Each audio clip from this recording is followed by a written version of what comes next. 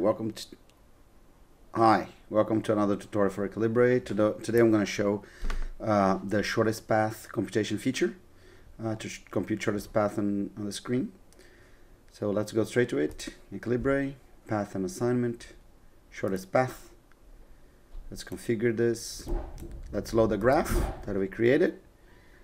It's going to be in output Sydney. So the field I want to minimize is length. In this case, I didn't put any other field in this graph. The network has 393 centroids. I don't want any path through the centroids. My link IDs are in final Sydney network link ID, centroids, node ID. Done. Let's go. From, to, and I can compute, and it shows on the screen.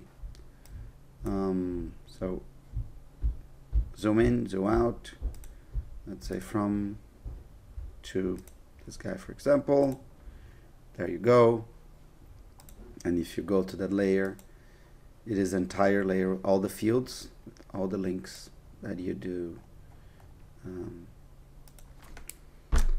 that is used in the shortest path. Alternatively, it could be saved as a selection. The problem is that QGIS only allows one selection, so you would lose this, and doing selections is a lot slower than creating new layers. That's why it's programmed this way.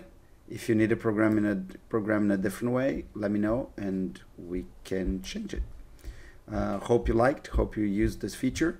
It's very powerful, very fast, and it will probably help you quite a bit in your planning activities, your modeling activities. You can just change this, and there you go. Very easy to use, very robust.